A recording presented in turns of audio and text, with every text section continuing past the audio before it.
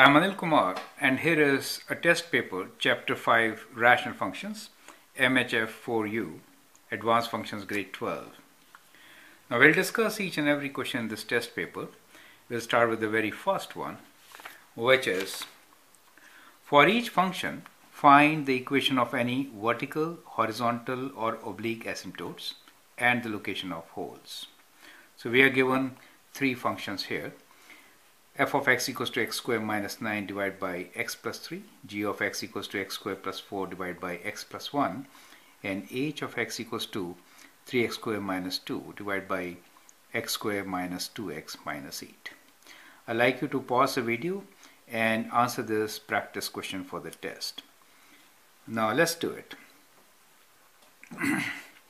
Vertical, horizontal, or oblique asymptotes.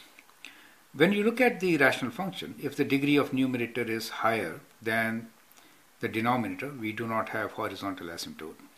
If the degree is 1 higher, we have oblique asymptote, right? Now in this case, let us factor and check if we really have an oblique asymptote. So when we factor, what do we get?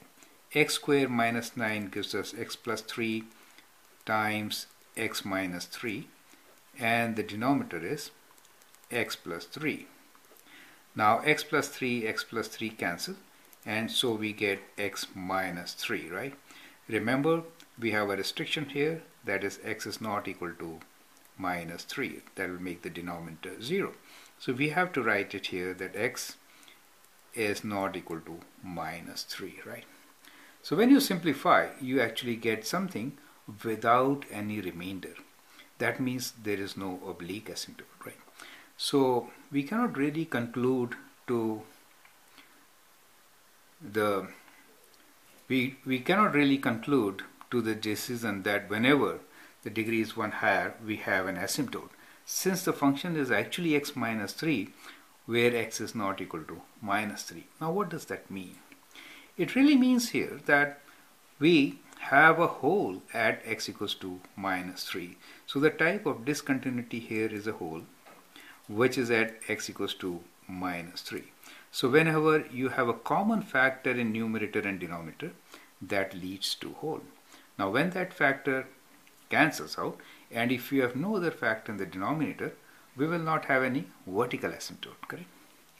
Now in this case, we have only one discontinuity, that is x equals to minus 3, a hole at minus 3. The location of this point will be, if I substitute minus 3 here, I get minus 6. Do you understand? So therefore, the location which they are asking for, location of hole, we should write the coordinate point. The location of hole is minus 3, minus 6. Now I've seen most students not writing the coordinate point itself, and that's the reason why I've taken up this question, right? This is seemingly a simple question, but most of the students lose marks here. Now the next one for us is g of x equals to x squared plus 4 divided by x plus 1. So numerator cannot be factored, right? X squared plus 4, x plus 1, they don't have any common factors. That means we have a vertical asymptote here, right? For denominator being 0, which will be at x equals to minus 1. So vertical asymptote at x equals to minus 1, that is one thing. Second thing which we should get here is an oblique asymptote, which we can get by dividing x squared plus 4 by x plus 1. So let's divide and find out. So we could use synthetic or long division. Let me use long division, since some students have not learned synthetic division. So in that we write x squared plus fill in with the missing terms, which in this case is 0x, then plus 4, right? And we have to divide by x plus 1. So it can go x times, we get x squared plus x. When you take away, you get minus x plus 4, and then you multiply by minus 1. So you get minus x minus 1.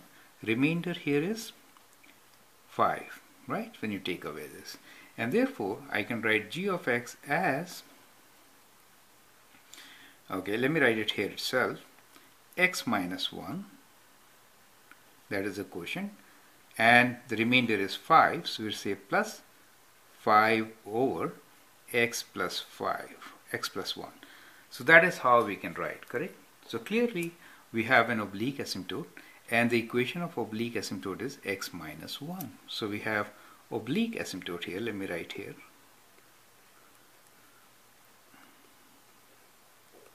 And the equation is y equals to x minus 1, a linear oblique asymptote, right?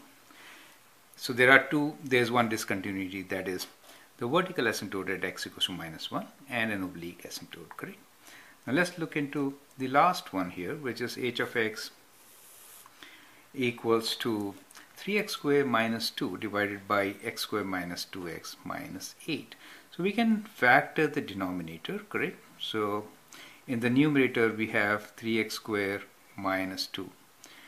In the denominator we are looking for two numbers whose product is minus 8 and sum is minus 2. So 4 and 2 can work for us.